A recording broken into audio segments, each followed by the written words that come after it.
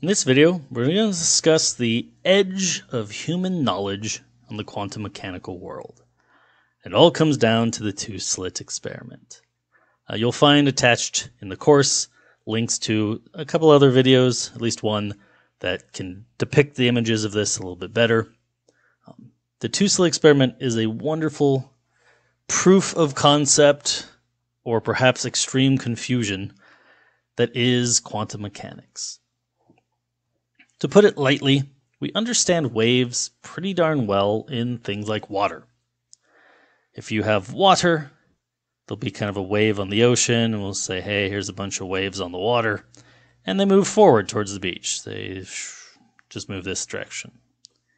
Well, if you have a harbor, and you have some seawalls, eventually those waves will hit the seawall.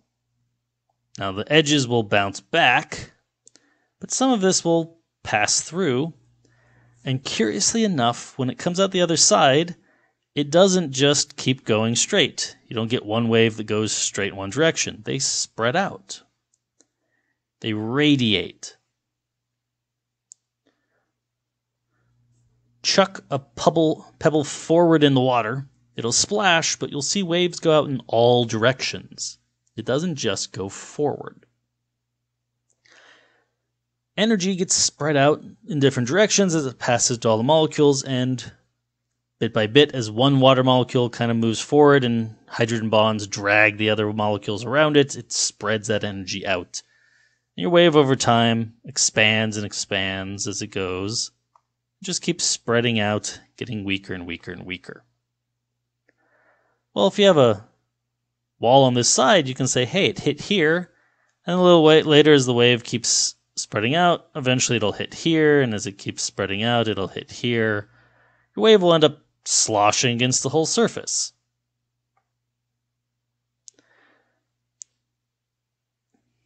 Now, curious thing, if you have two slits, so let's redo this experiment. This time I have an in and an out side of my seawall. So when the wave hits, some of it that hits the wall bounces back into the ocean, but the parts that don't, they pass through. And they start to radiate.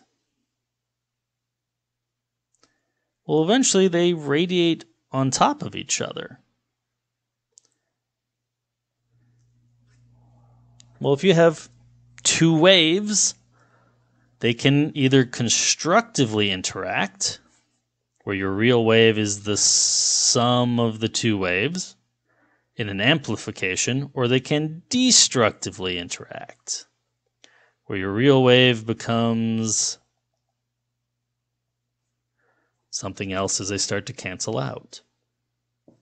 Now, depending on how overlapped you are with each other, these can either line up pretty darn well or largely cancel each other. Depending if you are in phase or out of phase with one another, you will be amplifying or neutralizing the intensity. At different points on the wall, as they reach across to reach the wall, at some points they will cross and they will be in phase. We'll do pink for in phase and green for out of phase. But then they'll be out of phase for a little while until they're severely in phase again, and then they'll be out of phase for a little while, and then they'll be in phase again. As these two waves meet, they'll move in and out of being in phase or out of phase, because the angles to each point are different. What makes these line up as in phase or out of phase is as one goes one direction and the other goes the other. A little off on the drawing here, but if they are equal distance to the wavelength, if they line up in their travel so that they're both at the same height upon impact there, they'll be in phase. But this wall doesn't have to go as far to reach here as the second slit has to go to reach there.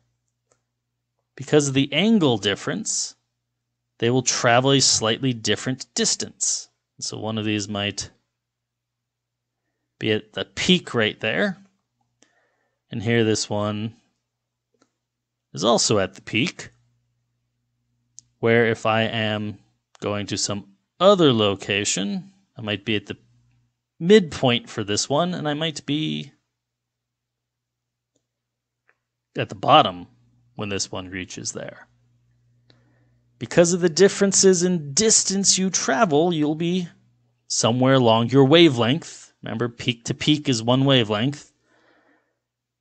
If you have to travel a little farther, you might be a little farther past your wavelength than if you traveled a little shorter.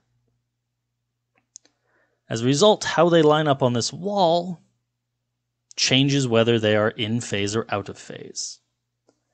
The net result is only in phase has a peak.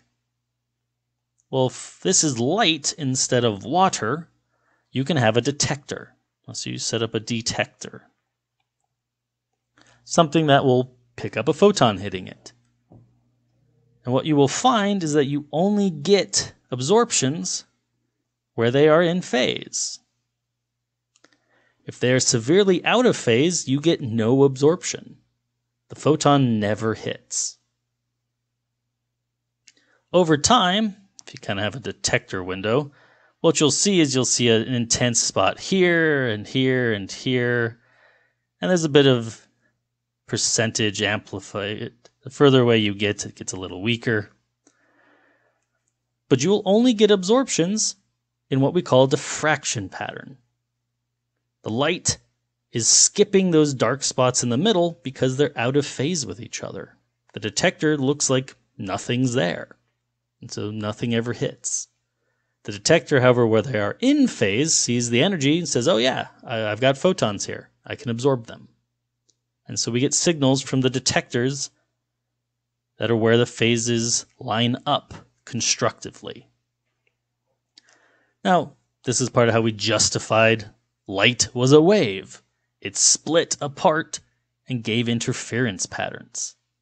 We see this in water. If you ever drop two stones into water, you can see their ripples interact. If you've ever been on the water and wakes of two boats pass through you, depending on how they hit, you might get tossed all around. If they're constructively interacting, you might kind of just barely feel little bumps if they're destructively interacting. Well, this is great for photons, but the odd thing is we saw this even when we set up lasers, really powerful lasers, and were able to shoot one photon at a time. When one photon got up, truth is it's a little bit bigger, it actually seems to pass through both at once and interfere with itself. Because that one photon will hit one spot. And then we shoot a second photon, it's here, and a third photon, and a fourth photon, and a fifth, and a sixth, and a seventh, and an eighth, and a ninth, and a 10th, and an 11th, and a 12th, and a 13th. And if we do it long enough, we find that they only hit those spots.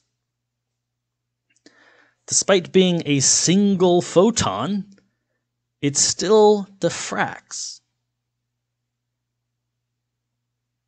It still interferes, just like we had a mass of them. What's really curious is when we did this with electrons. An electron, well, we think of it as a particle. It ought to just pass right through. If you think of an hourglass, you got a bunch of sand up here. It falls straight down. Makes a little pile, but it makes one center point. Even if you had an hourglass that oddly had two openings, you'd expect to just get two piles. This is what we think of for particles. They fall straight down. However, what we saw with the electron is exactly the same. Whether a photon or an electron, when you pass through the two slits, you get an interference pattern. Which means somehow the mass-containing physical object of the electron was acting like the photon and interfering with itself. Whether this is a beam of lots of electrons or one at a time, you get exactly the same pattern. Additionally, if you do this with larger molecules, hydrogen atoms, helium atoms, up to several hundred grams per mole biomolecules, you get this same interference pattern. This tells us two very odd things. One, the particle always hits in only one spot. If you only shoot one, you see it show up in one location. But the locations that it can show up in, if you just keep shooting them over time, only match the locations that could be reached by a wave. So our particles are definitely impacting in one location like a particle, but they are moving to positions that can only be dictated by a wave. This is particle-wave duality, and this is the thing that we still don't understand. If you ever want to win a Nobel Prize, explain this one. But it led us to a lot of interesting conclusions about quantum mechanics, about waves at the smallest level of reality. It's done a lot for electronics and other things, and it will lead us into de Broglie's calculations in our next video. To put it simply, the particle will interact as a particle with something when it hits it, but it exists as a wave until it hits it. It seems to do both. It's a very odd concept, and, well, I'd love to give you a better explanation. That's the end of it. We don't have the next step in this explanation. It does, however, help us do a lot of things like calculate out the wavelength of an electron for using an electron microscope. As I said, we'll see when we do de Broglie in the next video. So this is the 2-slit experiment. If you want a little bit more, I highly recommend watching the videos attached with this section.